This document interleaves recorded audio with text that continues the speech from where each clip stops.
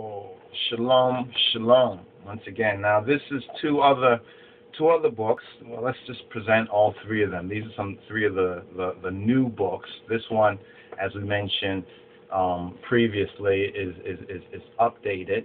We have some introductory notes that we hope can better explain why we thought this book was so interesting and significant, that it connects with certain prophetical signs throughout history and our story, even connecting the heavenly signs with ancient Egypt as well as the Bible, and can better help I peoples, Ethiopian Hebrews and elect RASTAFARI, really understand and see the prophecy, the biblical prophecy in its true context, as well as there's a significant word in this book that points to certain heavenly signs that preceded and that was at the time of the birth of LITURGY, or of His Imperial Majesty, the Son of Man. So the introductory notes in this version, this is already available. Some probably already have it, but we wanted to announce it because the last time we spoke about this particular book, it didn't have those introductory notes in it. But as of that time, we've updated it. We wrote about, I think, 7 to 10 pages or so, just to try to explain a little bit more, make that connection between the heavenly signs that occurred in 1892 and Dr. E.W. Bullinger here in his 1893 work. He speaks about these signs that occurred 1 year previously, and he connects these signs with that say they are similar in the context and the biblical prophetic context with the coming of the Son of Man. In other words, these same signs, heavenly signs of new stars and different alignments and certain constellations, were there in the time of Yeshua HaMoshiach, or of the Son of God, Jesus Christos. And he asks whether these same signs are no doubt the signs that Christ even speaks about in Matthew chapter 24 concerning what's called the return of Christ, or what we know as Christ in his kingly character, or the revelation of our Lord and Savior Jesus Christ in the person of Haile Selassie I, King of Kings of Ethiopia, conquering Lion of the tribe of Judah. So this book is very, very interesting, and get a copy of it if you can. If you could check out I introductory notes, that might even help better at least put some of the prophetic signs from the scripture and the evidence. That's the key thing. We're getting more and more evidence of things that were said by faith by earlier generations of Rastafari. Now we are actually able, with this new information superhighway, Daniel's prophecy coming to pass, they shall go to and fro and knowledge shall increase. Well, knowledge is definitely increasing. So, get a chance to learn it. Education is the key, as His Imperial Majesty states. There's the religion speech where he speaks about how man is naturally selfish, and that even if he gains education and learning, unless he has like that the morality that the faith teaches, he's going to use that education or that knowledge selfishly. And this is kind of what we see in this modern world. There's education, there's learning, there's knowledge, but it's not being used for the good of all. So therefore, His Majesty reminds us that we need that, as ones would say, that moral, so to speak, compass. So we need a moral foundation for it. And that is our faith. You understand? That is our holy covenant, or our divine heritage. That's our faith, which we have been articulating and teaching on, right? Now, these two books here, this is all part of the Rastafari Book Club right here, and these are some updates. They're basically the same book, right? They're basically the same book. We want to try some different colors of the red. So you can, get the lighter red or the darker red, so forth and so on. We want to see how the colors would come out.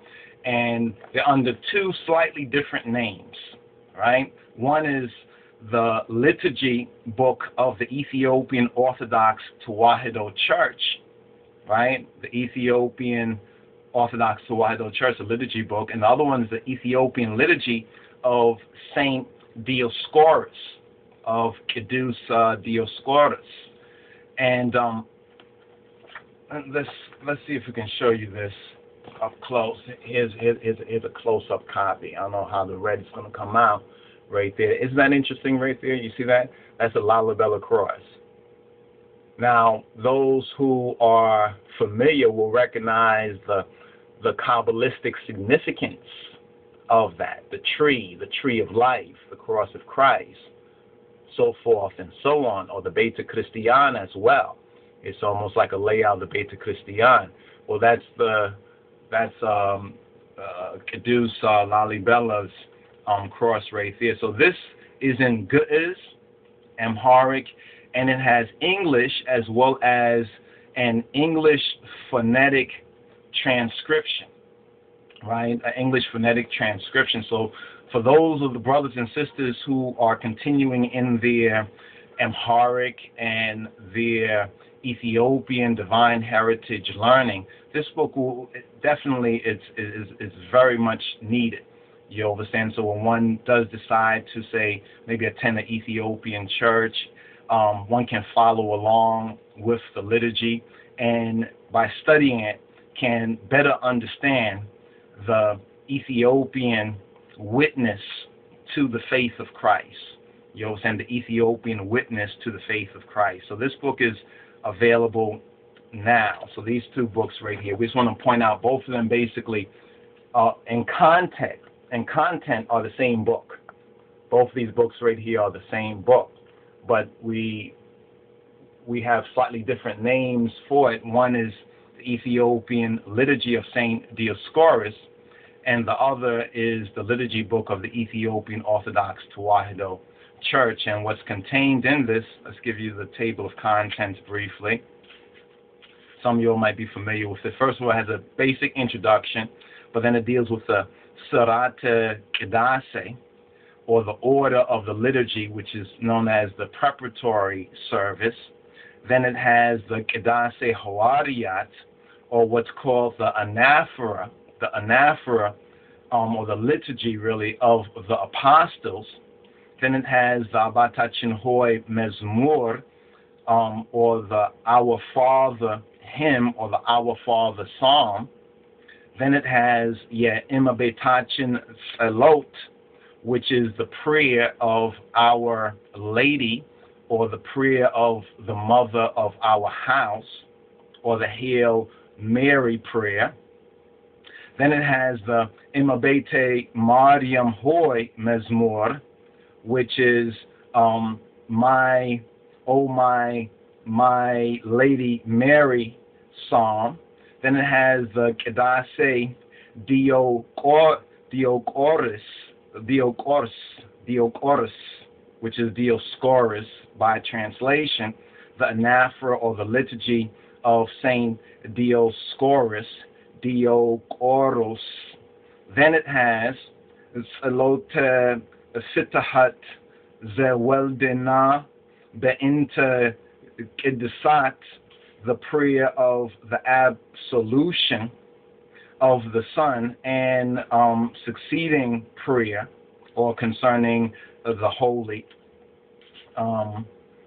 Then lastly but not leastly, it has the Salote Kidan, or the prayer of the covenant, and that kind of doves with our divine heritage. So when we as brothers and sisters, and we the black people who recognize the link with the Ethiopian World Federation, and reading that preamble, it speaks about our divine heritage, and this particular day being the 71st memorial of the New Day, or Imperial Ethiopian Independence Day, which we read briefly to you from this particular speech of His Imperial Majesty, May 5th.